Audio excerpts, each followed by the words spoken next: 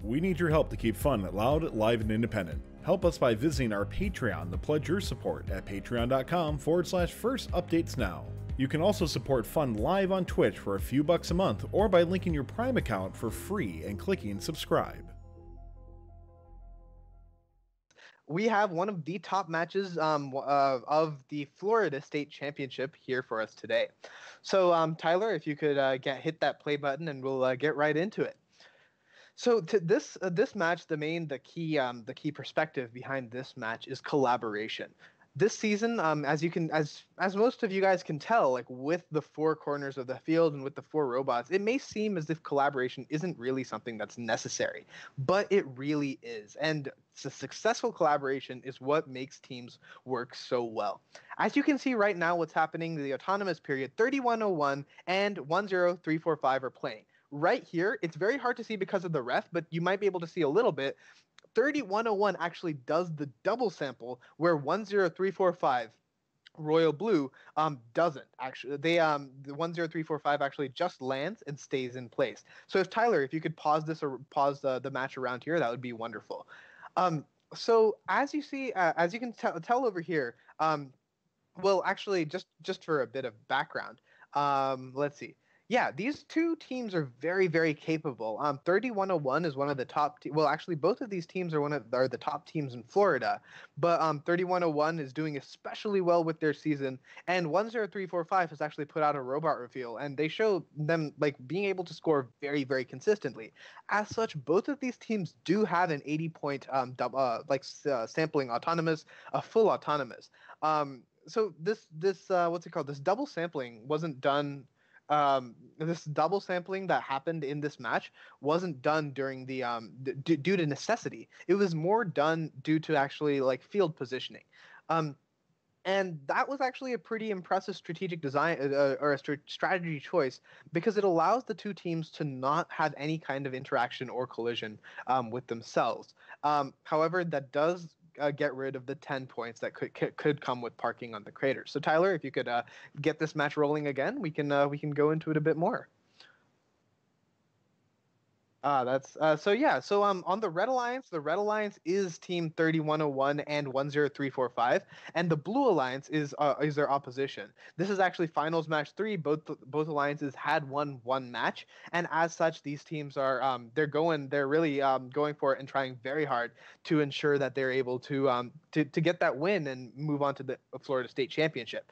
So 3101 right now is the team on the Red Alliance that's going in the crater, and 10345 is the other team, the team on the opposite side's crater, who's going and scoring in the mineral depot right now. So if we look at 3101's bot, you can really see that it has a sorting dumper, and it's super optimized for that crater position. 10345, on the other hand, doesn't sort on their dump. They actually just have an intake on two sides, which picks up whatever they want, and they can dump wherever they want. And because of this, it may not seem like an ideal design choice, but because of this, this team is actually able to this alliance is able to have a very, very good composition and work well together, and that's actually key to this alliance winning that match. So as you see, the match continue. 3101 just keeps piling it on there from their crater, but right now 10345 actually switched up their alliance position and switched up the way that they were attacking that far side, or that secondary position. They went from the far crater to the near crater and then back to the far crater right now. And that dynamics, that maneuverability, I think is what allows them to be very, very successful and very, very quick. So Tyler, if you could pause it right here. Here we're going to get closer to the end game period, but if you see if you observe on the far side, it's very hard to see because of this camera angle. But the reason that team 10345 moved back to their friendly crater was due to the fact that the Blue Alliance was actually sort of blocking that access point. Both the robots were at their crater, and as such they weren't really able to 10345, I guess, wasn't able to really intake from there. So 10345, who's at the far crater right now, was unable to achieve that position at that moment. But instead of waiting, right, instead of ticking down the clock and wasting valuable cycle seconds, seconds to score those minerals effectively, they were able to actually be very dynamic in their strategy and come right back to the near crater. And I think that that's really something that that proves to have a lot of potential in terms of the secondary position match play. A lot of teams I know are very rigid in their strategies in the like at this stage of the season. But having this ability to think on your feet and play both positions is very important. So Tyler, if you could continue that match, that would be wonderful. But one thing that's really important to see is that 3101 and 10345 never actually collide. There's no interaction between the alliance partners on the same alliance, and that is super important because most times when both teams go to the same crater, they're less effective because they're having that collision. They're not able to work with each other. So see right here, that's exactly what happens. 10345 just touches 3101, and basically if teams are to go for this strategy, if teams are to go for this collaborative strategy, which again, there's a touch right there on the near crater where the red circle is, and if teams are able to maneuver around each other more effectively, this strategy becomes more and more viable. Unfortunately, if this doesn't happen, if teams are colliding way too much, being on the same crater becomes slower and slower and slower, and as such, teams would generally be better off going for their opposing crater. So I think that this match right now, this was a bit earlier in the season. I believe it was about a month old or so, and at that early stage, being able to be this dynamic is pretty key, and it's very advanced for what teams are doing. But as teams move along, I think that we'll be able to. I think we'll be able to see the strategy become more and more viable with teams able to really with teams able to work themselves around and work well with each other. So Nathan, do you have any thoughts on this match? Yeah, so I'm just going to ask if I heard you correctly. There was someone who double sampled earlier. Is that correct? That's right. So I heard you saying that I heard you kind of advocating for that, saying you kind of like that. And I was curious why. Because we'll see actually in the next match, we're going to be talking about qualification 21 from Wisconsin State, where Kraken Pinion actually does a double sample. But, I mean, they won the match by a long shot, but they actually hurt themselves point-wise. Get the breakdown of what their partner was able to do. So that's fair.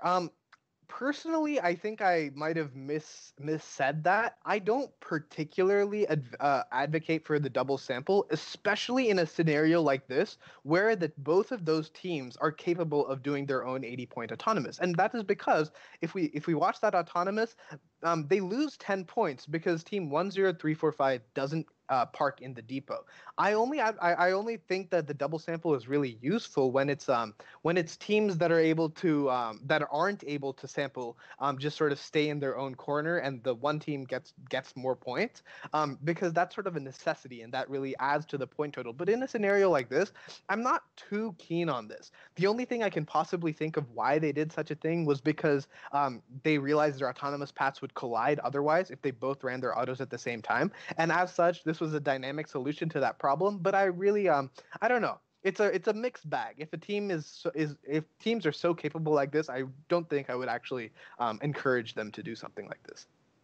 Yeah, and then something else I was thinking about is, so we saw a lot of that colliding there happening for the Red Alliance in that bottom right crater. One thing I thought of is to think about as a drive team, if you and your alliance partners both are really good at scoring into the lander, so you're both going to be really going to those craters, think about having the the robot right in front of that lander going to that near crater, but have the other robot go to the far crater, because you're most likely going to be interfering with the Blue Alliance. No penalty there at all, and you're playing defense to an extent, while also because it's effective, and it's a way to score points while also inhibiting the other alliance. Exactly. I totally agree with that. And if we see that that aligns, the 10345 actually does do that. The thing that I found unique was that I think that that's the more standard strategy, exactly what you're saying, where the secondary team goes to that far creator. And I think that's really effective. But what I really appreciated out of this match was that the team was very dynamic in the sense that they were able to do both. As we saw, they did have that collision, and that was a bit of a problem. So I think that that might have that was a bit of a problem. I think that that really did lower their point total. But at the same time, I think that what these guys are doing, in the sense that they're able to really read the field and work around their opponents to maximize their own cycles, makes them much more efficient than if they were to simply have stuck with that far crater and just waited if they couldn't get those minerals the first time. Thank you to all of our co-executive producers, keeping fun loud, live, and independent. Pledge your support at patreon.com/first updates now.